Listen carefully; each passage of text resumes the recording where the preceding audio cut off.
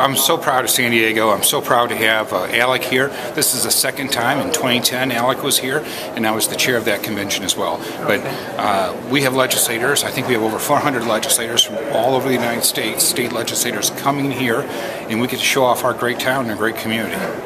What do you think ALEC means for California legislation? Well, look, ALEC takes on difficult, complicated issues and offers free market solutions because legislators exchange. That's why the name is American Legislative Exchange Council. We exchange ideas. So things they're doing in Florida and they're doing in Maryland, they're doing in North Dakota, we look at those as possible solutions for California. We've had several bills, I don't know them off the top of my head, that were ALEC ideas that were passed in Sacramento. Oh, really? Free market ideas attract people from all walks of life in both parties.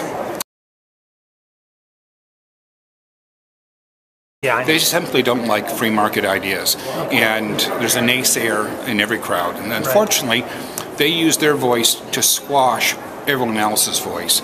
We believe the more voices at the marketplace, more voices in the legislature, the better the ideas, the more common the solutions. The reason why we credentialed you is because you're part of the far right-wing conspiracy, and we knew that it would be safe with you. That's right. All those secrets would be safe with you, and you would not put them up on the web. You know what? We can't respond to every whack job in the world that has all these kooky ideas. No one says this about George Soros. Nobody says this about all the left-wing groups. I'm sorry. You know what? Every legislator, we're nonpartisan. We have Democrats, we have Republicans, we have independents that are members of ALEC. I would suggest that they should send their legislator to join ALEC and attend all the meetings because we don't have a litmus test. They would be welcome and invited. And if they feel that's the case, then they should take it to the public. But I've been a member of ALEC for 9 years. That's not been the case. Despite all the crazy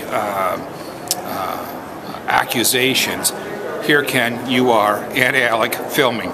I'm sorry, that doesn't fit the narrative. Okay, but I am allowed to attend plenary sessions and workshop sessions, but not, networking or private room, get-togethers.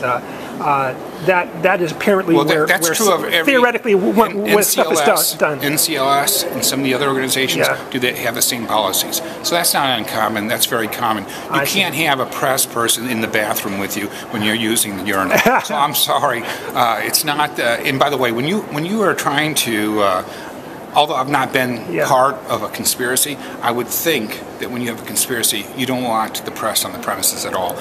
You know, in politics, there are no secrets. It's only a matter of time before they become public.